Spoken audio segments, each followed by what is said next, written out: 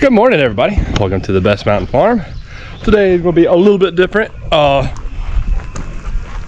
Not doing much work on this, this video. But we're going to do some fun stuff with Papa Hugh. We're going to take and show you guys and talk a little bit about the tractors we have here on the farm.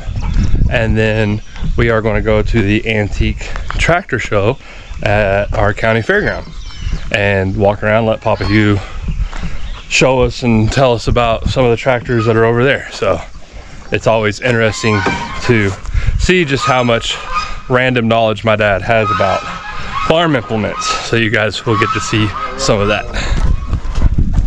What is this one? What is this one? Super A Farmall. What year? 1950. My uncle, well, my dad's uncle, my great uncle, bought it new in South Carolina, and then somewhere along 55, 56, Daddy bought it from him, went to South Carolina and hauled it home. That would have been a slow trip, a 47 Chevrolet truck, because that's what he hauled it home on. It was a 47 Chevrolet 2-ton. Of course, it would run as fast as the roads would tolerate then. But this one, hey. It needs painted. The only thing wrong with it's a flat tire, but it runs really good. He was getting the garden ready potato patch the other day for putting the potatoes in. My taters get up good, I'm gonna heal them up with it too. That's what this stuff under here is for. So you can set off your rows and... Yeah, that's a cultivator up here. And I've got the corn planter, but the planter that goes right here, bean planter, corn planter, whatever, and then there's a fertilizer distributor that goes right here. I've got it too, and it's all in working order. We just don't raise tobacco. We don't row crop anymore, so there's really not much need for it.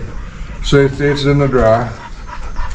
Only thing that tractor needs is a good paint job. One of these days, maybe we'll get around to it. That's in the dry, I'm not worried about it. Aaron, you can let Shiloh come in. You gotta cut the gas on. I always do that on the 8N. If you don't, well, I didn't have it cut off, so it may be out of gas.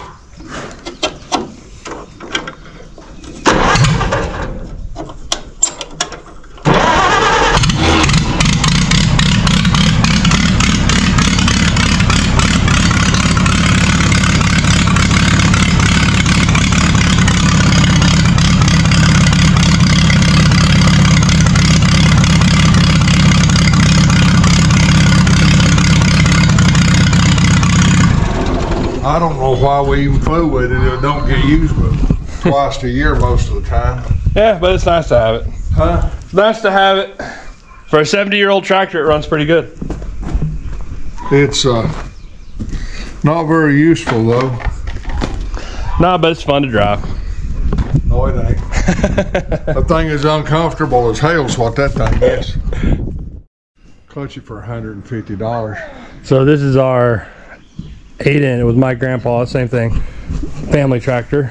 This one's a 48, 49? 48 model. 48 model. He bought it in 1953 when he come home from Korea. You guys saw me use this one a little bit around the homestead down in Georgia, and then the clutch went out, so that's the only thing wrong with it. The lift works and everything else, and we'll get it fixed sometime this year, I hope. Because they're pretty much, they're one step ahead of a horse, but they're pretty handy just for a utility tractor. It's fast. That's one thing about it. It's fast for a tractor, so it'll basically be used with a box behind it to move stuff from point A to point B. I've mowed a lot of hay with this tractor. All right, well, those are our tractors, and now we're gonna go look at some that are maybe in a little bit prettier condition. Not necessarily working better, but prettier. For 25. Wow. What is that, a 41? Oh, it's a 52? We need one of these for the dogs. This is so cute. the I train, can ride on the back, you can drive it. and the dogs can go in between.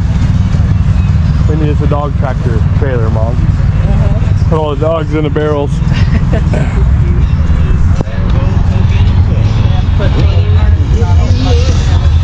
Yeah, that's how you make ice cream. Yeah. Is it a John Deere? It's painted like a John Deere. Yeah, it is. It's fancy. This is how we need to make ice cream. I need to make one of these. That's an ice cream maker. Is it serious? Like, Yes. That's so cool. That is the best family size ice cream maker because that's about how much you have to make. Yeah. Check these out. These chainsaws didn't come from around here. These come from out west.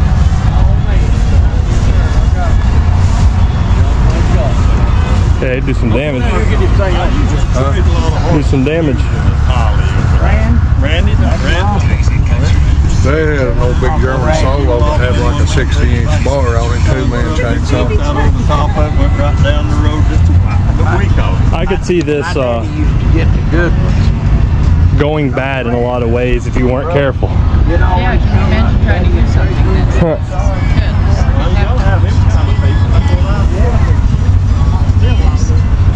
Which end's the dangerous end? I don't think I'd want Miss Corey over there on that end.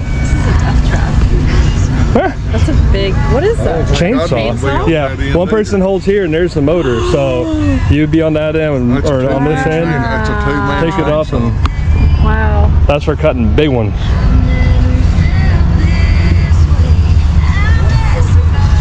I could see that going very wrong. No, Papa, we don't need it. Stop looking. I wouldn't have it. That amounts to an 8-in Ford with an updated engine in it. Yeah. The lift's the same. It's got a live lift. See, that's what we need to get Mom for her cart for flowering. I want to get her an economy She tractor. needs a little cub like that. That's cute. That little It's a cub- dually. SU stands for short utility. We need, Them was hellacious tractors too. They was good. I need a bunch of them weights to put on the back of mine. Those are called suitcase weights. Well, they're about 60 pounds a piece. Oh no, they're pretty It heavy. should say on the side. Oh, look.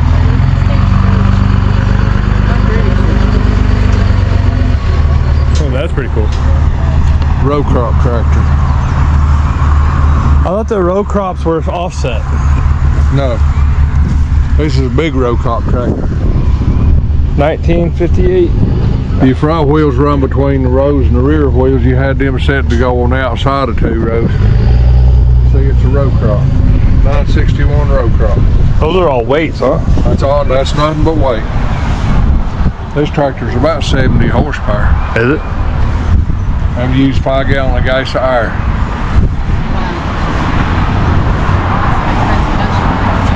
Oh, a big tractor for its day.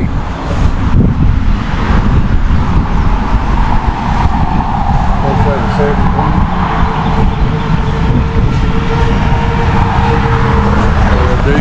It's a Jeep.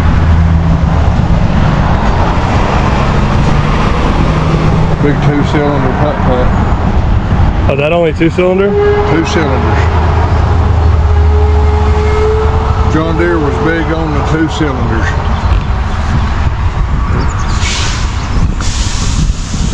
Massey Ferguson's and Fords were more popular around here because you had a Ford dealership in Clyde, and the Massey Ferguson dealership was out there where it's at now. 165, I think. 175, 165, I think. This is an orchard tractor. See how low profile it is? Oh yeah.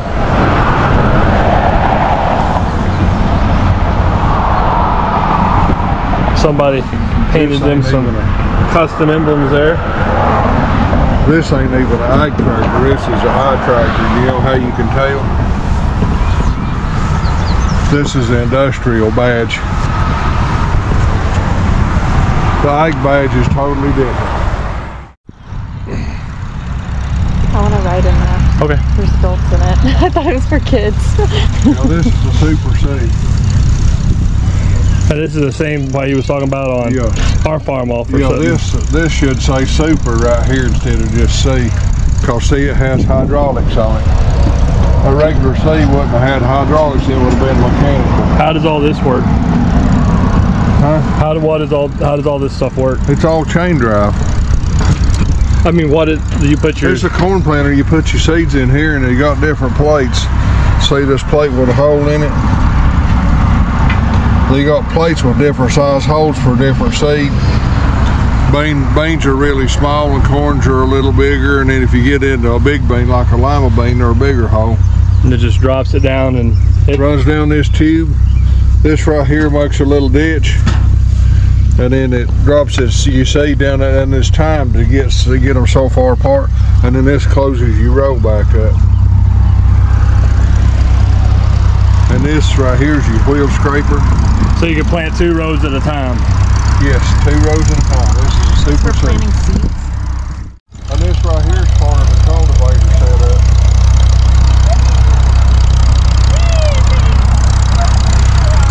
Miss Corey's waiting her turn to go for a ride.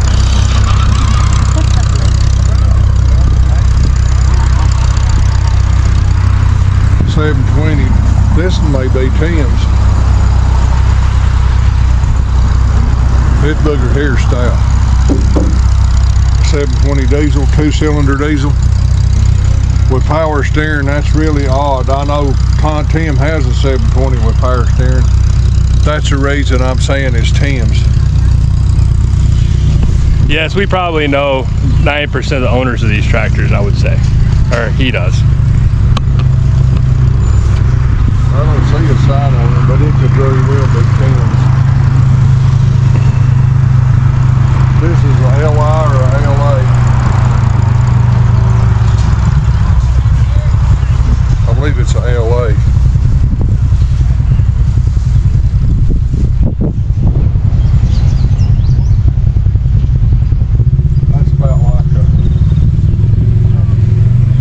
That's about like an 8-in Ford. What? Well, we need to get Papa Houston shirts. You could have put on a little bit better shirt. Hey, this one's fine. Okay. It's still mostly shades. He's going to have sunburn spots. He's going to look like a leopard. Yes,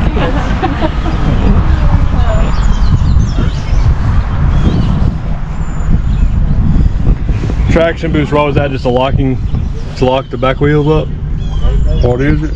Traction booster? Yeah. Just lock the back wheels up? Yeah. Differential lock. What are most of these? And these were more popular now. This is a 135. Oh, it's 230, but this is the later model what Master wanted to see. This is an ag decal.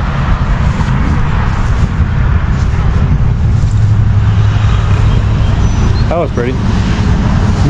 Minneapolis small lane. They wasn't real popular down here, but the state used to have a lot of them to mow with.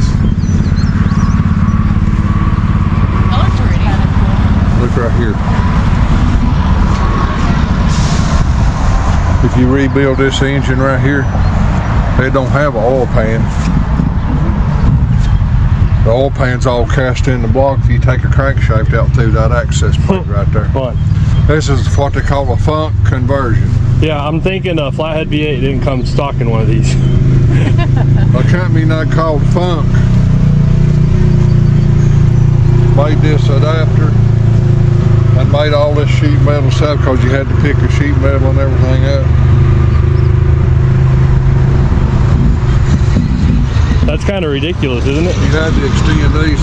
Well, you turned it from 25 horsepower to 110. On an 8N, that seems dangerous. I bet you could stand the back wheels completely up on this thing. They'd probably tire them off of it. Yeah, you definitely want the roll bar, and you want to keep that on there. Look, dual exhaust. Dual exhaust with chrome tips. Yep.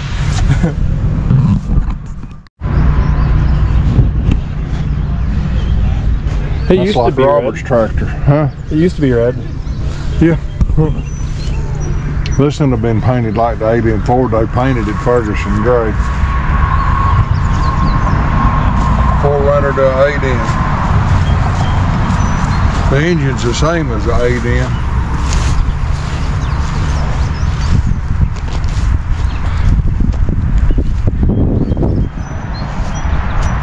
Oh goodness, there's another one with big.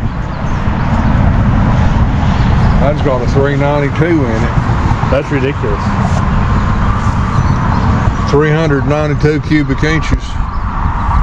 And the easiest way to tell, on the 392 you got 3-bolt exhaust flanges because they had bigger exhaust. The 345 just had 2-bolt exhaust flanges. Information everyone should know. No, I worked for International for 2 or 3 years. Yeah, a gazillion years ago. That's a big motor. You ain't kidding. Just rendered the tractor useless, so that's a Massey Harris pony. That's the 4Runner. This is before Massey and Ferguson merged. It was Massey Harris.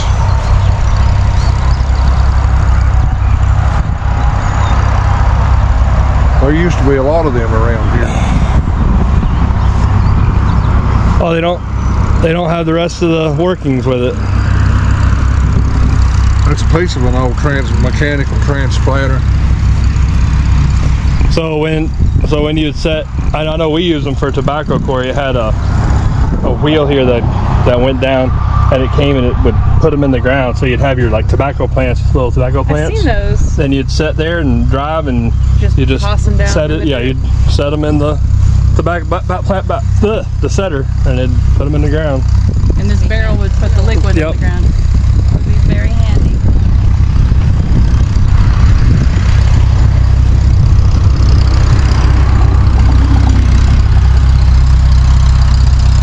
Them old tractors was really popular around here, 641. They're about 50 horsepower.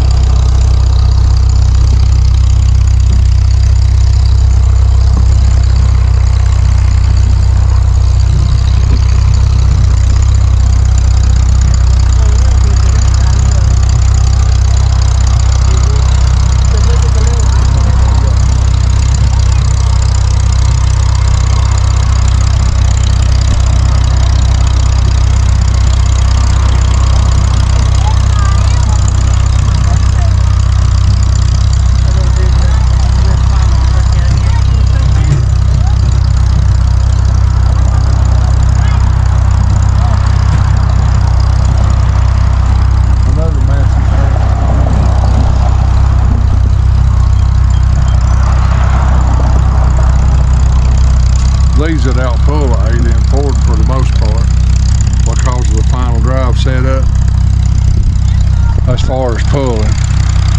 That's one big ugly tractor. Definitely wasn't made for looks. Kind of like the Long. This ain't supposed to be on it. This has been added. Yeah. Yeah, somebody spent a lot of time with some aluminum. That's stainless steel. No, that's aluminum. They made them in the right style though.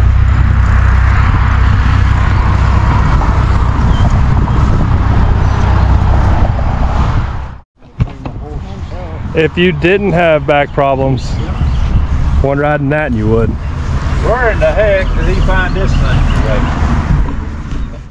Absolutely. My gracious. That's incredible. Yeah, this other brother, him and another guy, Bill. Marty was Bill's car. Rick, he's from over there, you know, but he lives in Florida. He done a lot of this work like this, you know, down there, and then always back up here.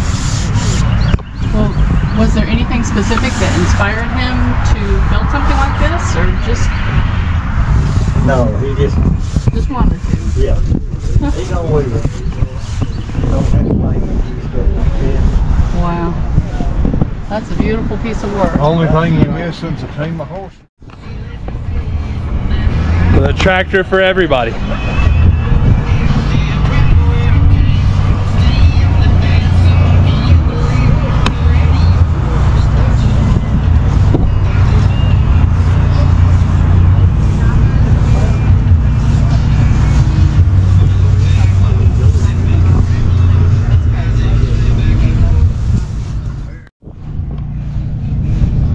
diesel with a distributor and a carburetor. This is an early diesel. And you cranked it on gasoline. It has a compression release. You cranked it on gasoline when the operating temperature come up. You shoved the compression release in and it engaged the injection pump. So at least it would start in cold weather. It would. See this lever right here engaging the injection pump. And then this one right here is your compression release. It just had a little valve in the head and it opened the valve. Oh, they were good engines. They run that up into the late 50s.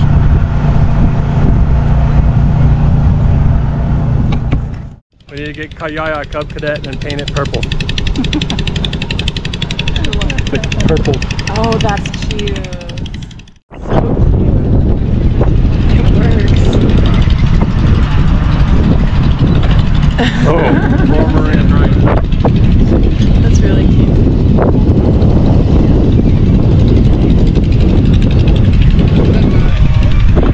He drives that trailer better than I do.